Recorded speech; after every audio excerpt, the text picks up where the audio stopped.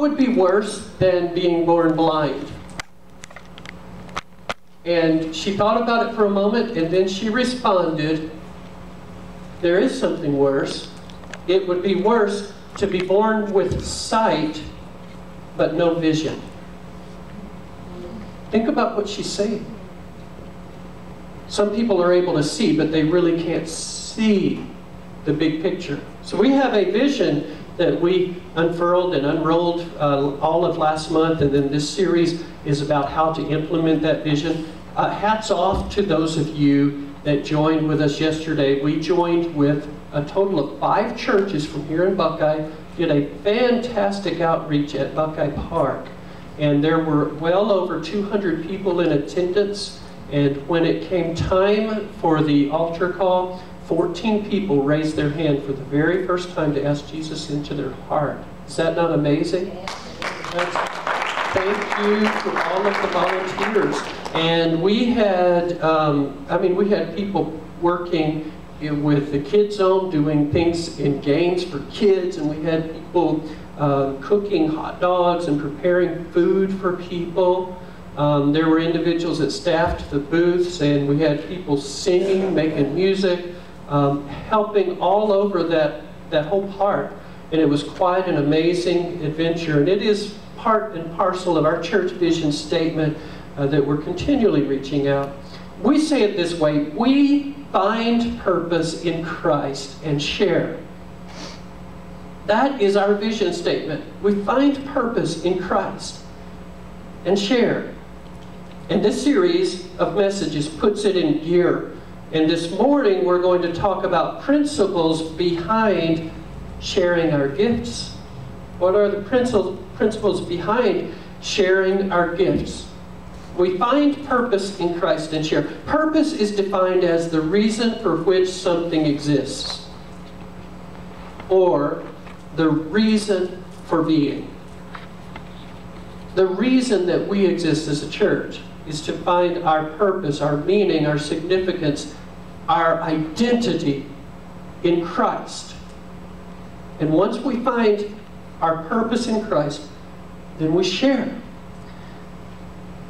The first week of this series was about sharing my faith. Last week was about sharing my resources. Today I want to talk to you about the topic. I want to talk along the topic of sharing my gifts.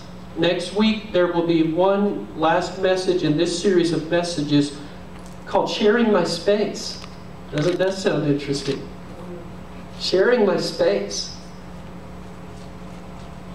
But today, sharing my gifts. Now, we've been living in the book of Acts for this whole series. Acts chapter 6 and verse 7, all about Stephen and the way that he shared his faith. What a wonderful example he was to you and me of how to share our faith with others around us. Even when they picked up rocks to throw them at Stephen, he still shared his faith. He was an amazing witness for the Lord Jesus Christ. And then Acts chapter 5, of course, last week, Ananias and Sapphira, really a negative role model, a negative example of sharing our resources, how we should do it differently from them. This morning, I want you to look with me to Acts chapter 13. As we continue the study of the book of Acts. Acts chapter 13, the first 3 verses, and follow along with me. It reads like this. Now, in the church at Antioch, there were prophets and teachers: Barnabas, Simeon, called Niger, Lucius of Cyrene, Manaen, who had been brought up with Herod the Tetrarch, and Saul. While they were worshiping the Lord and fasting, the Holy Spirit said, "Set apart for me Barnabas and Saul for the work to which I have called them." So, after they had fasted and prayed, they placed their hands on them and sent them off. There's a lot I like about the church at Antioch. Antioch is an amazing New Testament church, and I think they're a great example for us. You probably already know this. It was at Antioch that they were first called Christians. My goodness, Lelania and Johnny, am I blind? There you are. I'm talking about you like you're not even in the room. You're sitting right there. we want to help you guys, so God's going to cause that to happen. I'm so glad to see you guys here today. Bless you. Forgive your pastor. You know, sometimes sometimes I am not Captain Obvious. The church at Antioch, they were an amazing church. I one time preached a message about them called a fine-oiled machine, because they really had it clicking on all 8 cylinders. This church was quite amazing.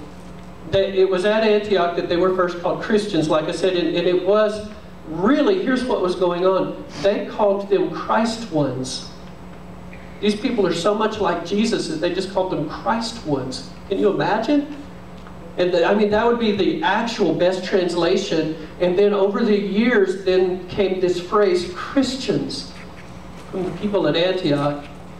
Antioch is a model to follow as we traffic through uncharted territory. And in fact, we can image this text with a traffic signal. And here's the first one, the first point. Red, stop the animosity dead in its tracks. Stop the animosity dead in its tracks. Red means stop. My family likes to remind me that when I come to stop signs, I do stop, but I'm not always I don't stop as quickly as I should, and sometimes I kind of bleed past the white line, and never do that with a teenager in the car, because everything that I told Nick about driving, now he's telling me about driving, and I'm learning again. But yeah, stop, it means stop it. You got that red light, stop. And I think there's a great example here in this scripture of stopping animosity. When we follow Christ, we are going to have differences of opinions with other brothers and sisters who follow Christ too. From time to time, that's going to happen. A mature believer will manage emotions, put aside anger, and find a way to stop the animosity. And I want to be just very transparent with you and tell you that we as a church family are practicing that at the highest levels. We not only preach that and teach that, but we practice that. I am so proud of the team that God has given me, and the way that we are able, when we don't see things eye to eye, to just embrace and then find a new normal and work through that and move on to a new higher territory than what we could have envisioned before. You might think, well, it must be great to be a pastor because you really have your act together, and you pastors are like right up there next to God or something. I don't know what you think about it. Maybe I'm building it up too much. Maybe you don't think that at all.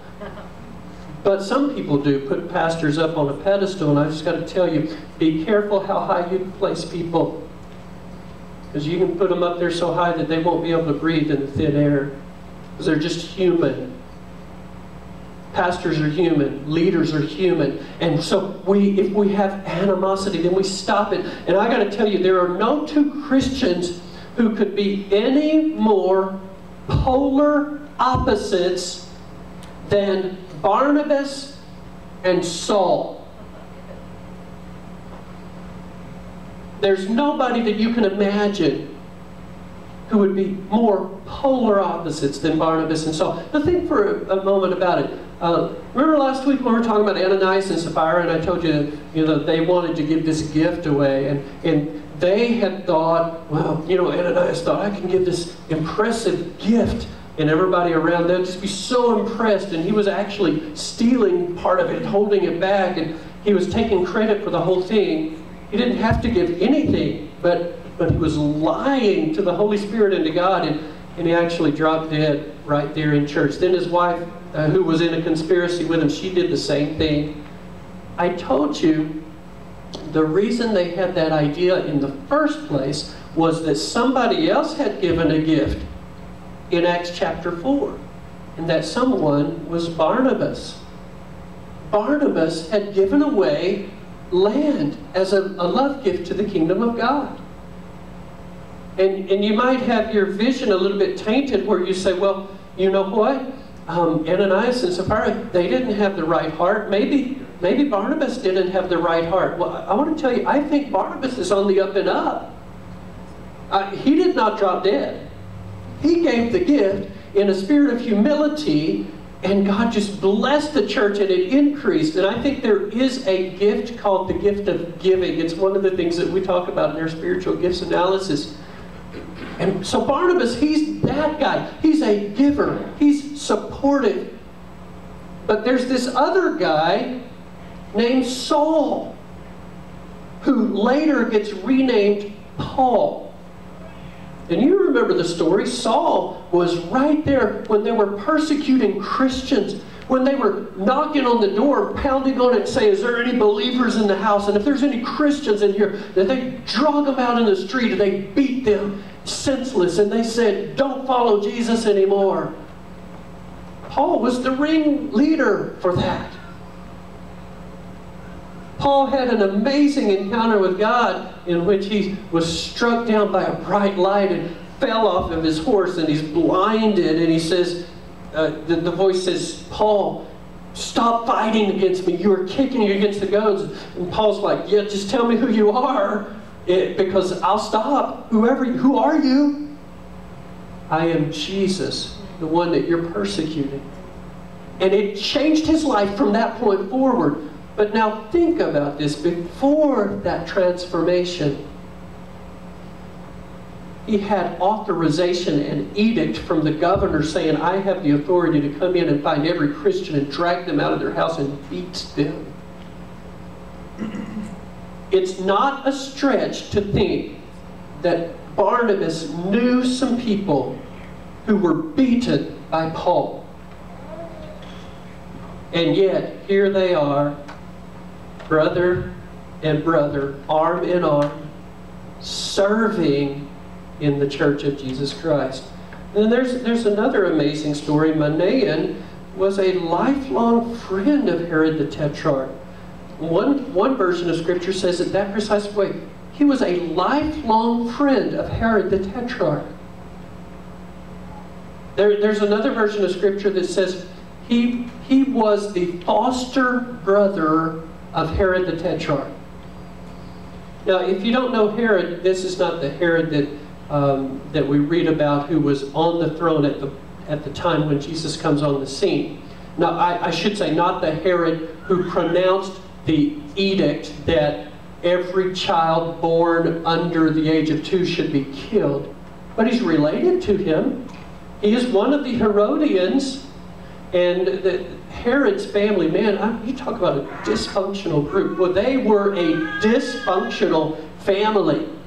And this Herod that we read about was seeing his brother's wife was pursuing a family member, and then they ended up getting together. I mean, it just really makes it awkward at family reunions, right? It's just, hey Herod, how you doing? It's just been a little strange, it's been a little weird. And then remember the story that his wife's daughter, who is a teenager, dances for him, and he's pleased with her and just taken with her, probably drunk out of his mind, and makes a stupid vow and says, up to half the kingdom, it's yours. Whatever you want, just tell me. And she, just imagine a teenage girl saying this, here's what I want. I want John the Baptist's head on a platter. And it was carried out. That's how John the Baptist was executed. The Herodians, man, they were a very dysfunctional family. And Manaen is a lifelong friend, a foster brother of Herod. He's in that crowd. And now he's part of the Antioch church. Isn't that amazing? The second point this morning is the yellow light, and yellow tells us use caution. Guard against racism. Use caution. Whenever you see a yellow light, it always means exercise caution. When you're driving, although I'm told that there was one time a pastor who preached a sermon series called Yellow Means Punch It. I don't have any idea who that guy was, I'm sure. No, yellow is caution. Caution against any prejudices. And prejudices can come in all shapes and sizes, and one of them is racism. And I think Acts chapter 13 gives us an amazing picture of what a church ought to be like. The kind of church that I'm praying we continue to be. I want you to just consider who's in the room. 5 different individuals. Barnabas, Simeon, Lucius, Manaen, and Saul. Barnabas is from Cyprus. He's a Hellenistic Jew. He's been Hellenized. He's more Roman than Jewish. He's very cultural. He's into the arts, and he's an educated person. Simeon, unknown origin, but he's Simeon from Niger. The word Niger in Latin means black. He was most definitely a black man. And then Lucius is from Cyrene. He's African. That would be modern day northern coast of Africa, Libya. And then Manaen, boy, what an interesting guy. He's Palestinian Arab. He is a Greek Herodian. And then throw Saul in the mix, who changes his name to Paul. He's Hebraic Jew. Now, he is a Jew, but he's not really the same kind of Jew culturally as Barnabas is, because he's more tried, tested, and true, and more orthodox, and he's the mainline card-carrying Jew. And you've got this mixture of all 5 of these people in the church at Antioch, praying, seeking God, asking for God's favor, God's guidance, and God's direction.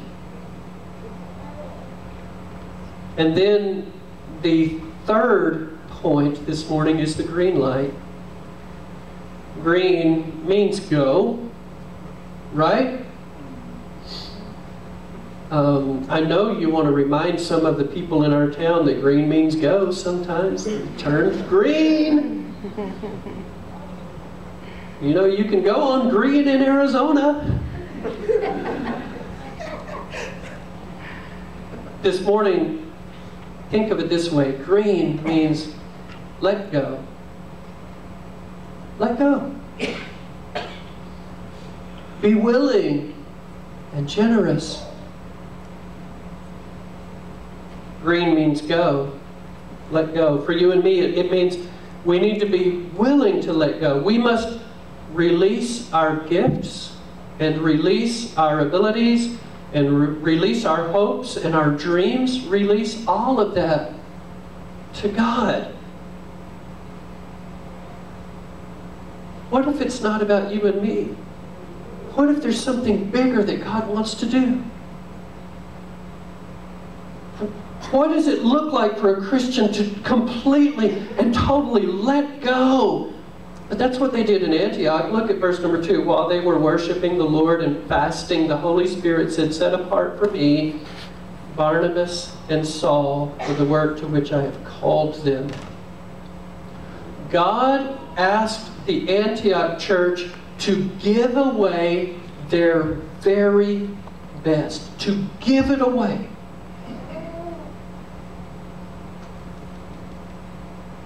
Paul and Barnabas. Can you imagine a church that has Paul and Barnabas in leadership? 2 of the most amazing New Testament leaders that you've ever seen. And they have a prayer meeting and the Holy Spirit says, "Paul and Barnabas, I want you over here."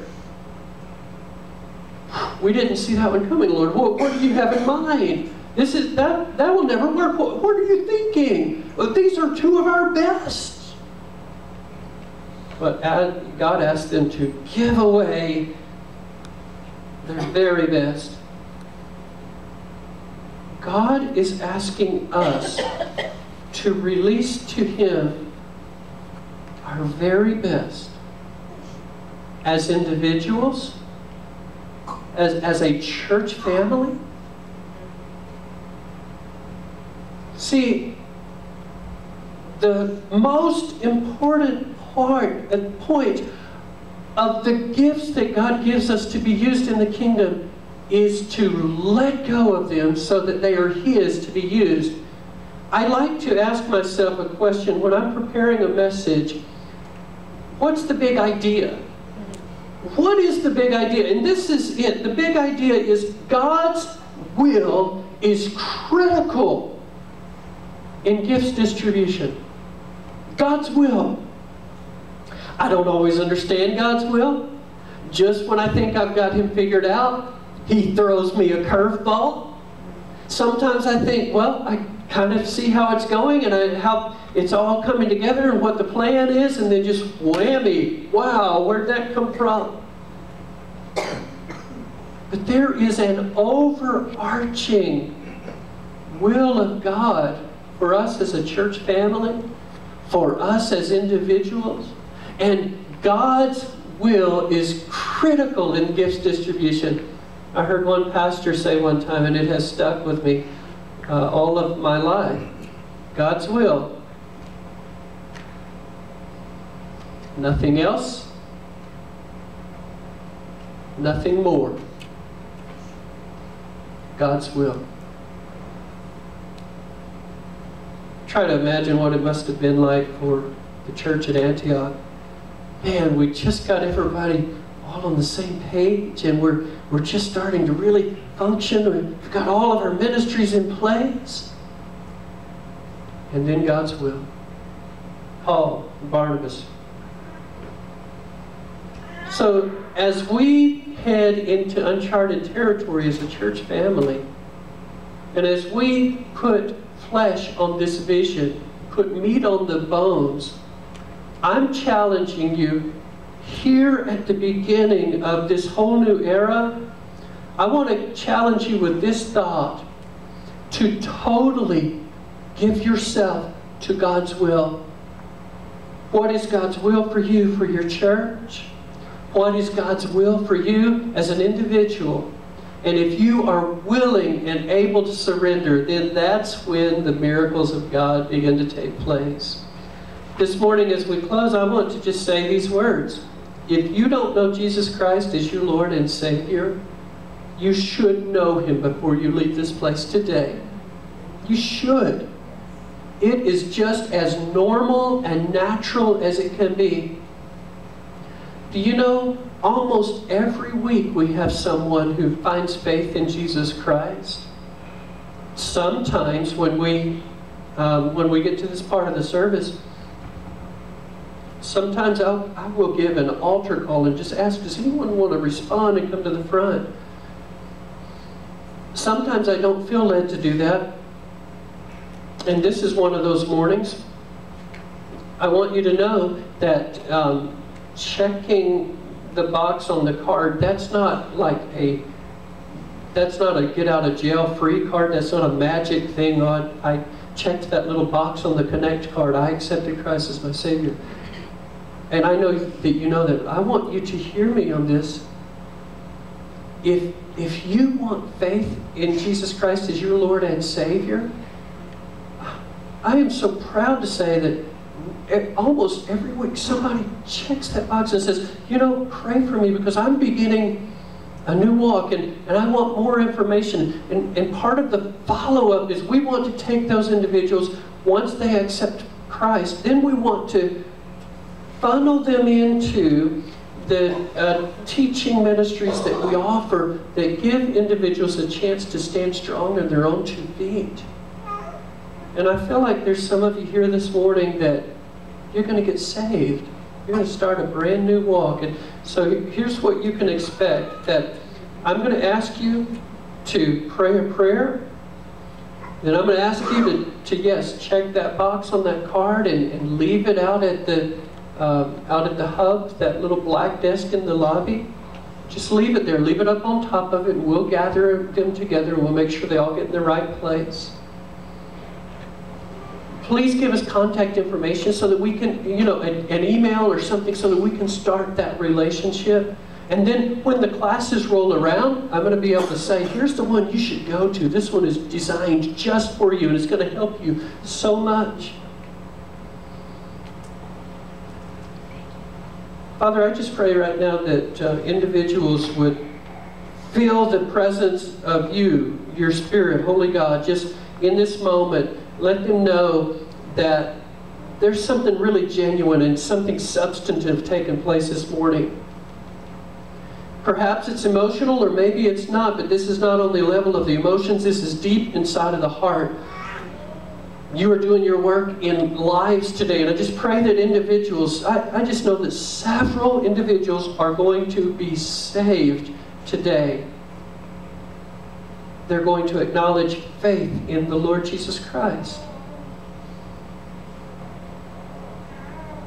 If you're here considering giving your life to Jesus this morning, here's what you need to know. You forsake everything for the sake of the Lord Jesus. You abandon everything and you follow Him. It's absolutely free, only it costs you everything. You give Him your life. In exchange, He gives you your life, your true life back. And you get to experience true living. And so Jesus is not something that you just add on top of a bunch of other things. You don't just say, give me 3 pounds of God, please, and I'll add that on top of whatever I've got. No, Jesus is number one. He is the most important person of our lives. And so when we embrace faith in Jesus Christ, it means we forsake everything else and we follow Him. For the ones who want to be saved right now, pray this prayer with me silently in your heart. Truly mean this in your heart, and God will save you. Dear God, I come to you in the name of Jesus, your Son. I ask you to forgive my sin. Wash it away. Your holy word says that we need to be born again, because if we can't be born again, then we cannot see the kingdom of heaven. And you are speaking not of a natural type of birth, but a spiritual birth, whereby we are born to a whole new way of living. Now, I just pray, oh God, that right now, in this place, in this room, that you will do deep spiritual work. The ones that need to be saved, Holy Spirit, just go row by row, seat by seat, and just touch each heart, drawing them, pulling them to yourself. So, Father, forgive my sins, wash me and make me new. Take away all of my failures. I just lay them before you. I embrace faith in you, Lord Jesus. I embrace a very serious faith in you. I plan to follow you all of my life. God, with your help, I can do it. Be my Savior. Be my Master. Be my Lord. Because I want heaven to be my home. I want to be with you forever. And I believe that in this moment, because I acknowledge my sin and I come to you believing that you save me, and from this moment forward I am saved because I accept you, Lord Jesus. I accept your love. I accept what you did for me on the cross. And I give you thanks. Help me to be successful in my walk with you and make every day matter. From this moment forward, I pray in the name of Jesus. Amen. Amen. I want the team to come on back up here. And if you did just pray that prayer, I would ask you to please do leave that information. You know, if you're here just as a guest, if you're here for the first time as a guest, we would love to get better acquainted with you. And I'm not saying that you're going to check off that box necessarily that you accepted Christ. You may want to do that, and that's fine. But if you would, please let us know your name and give us some information so we can get in touch with you. And we are here to serve you. That's why we're here. We love God and we love you, and we're so glad you're here. Now, just thank you for being here today. So if you're a guest, also, if you would just leave that card out front, we would appreciate that so very much. Let's all stand together, and we're going to sing the song String.